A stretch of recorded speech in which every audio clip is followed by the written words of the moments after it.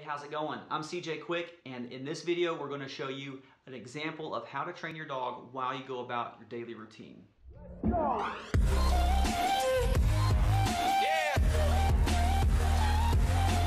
Lenny stayed on his place the whole time. Now the reason for this is because we want Lenny to be good at staying on his place and holding a sit. So this is actually a skill we're practicing. Boy, Lenny. So.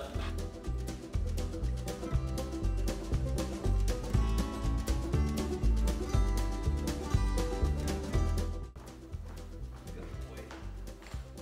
Ew, you slobbery dog. Good boy. Slobbery dog.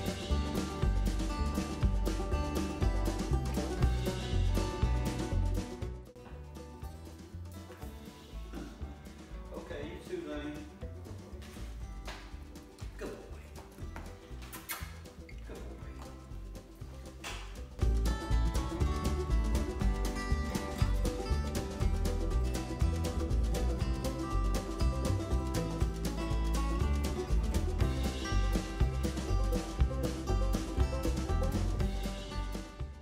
Oh, good job, good job. Good job. You too, Lenny. Good boy. Pat it. Come here. Spin. Spin.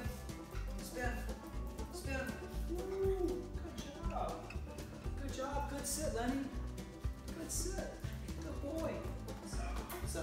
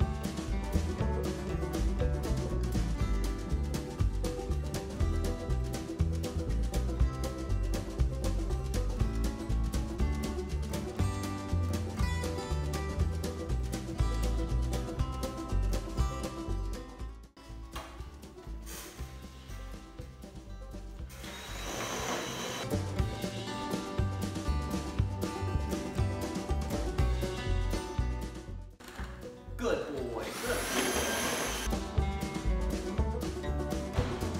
boy.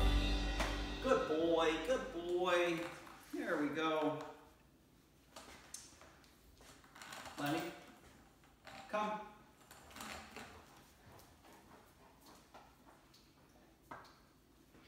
Sit. Good boy.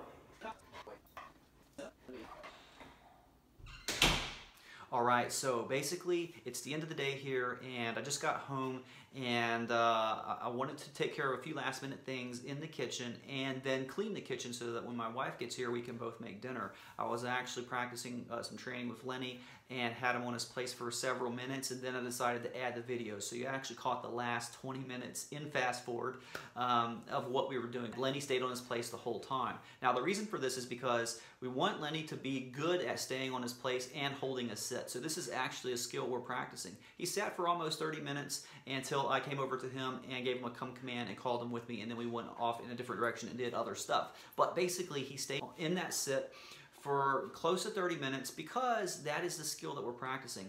It's not proper to expect a dog to be able to perform a stationary command for a duration of time in a real life situation if you've never practiced it before. So basically, I need to clean the kitchen. I need to train Lenny. I want Lenny to understand, duration. We're at that point where we're practicing around massive distraction and we're practicing duration of time. Lenny's done really well. And I cleaned the kitchen while he stayed on his place. And what I want to stress to you guys is that it's very important that you help your dog with a specific skill and for duration if you have the expectation that your dog should perform that skill or that duration in a real life situation.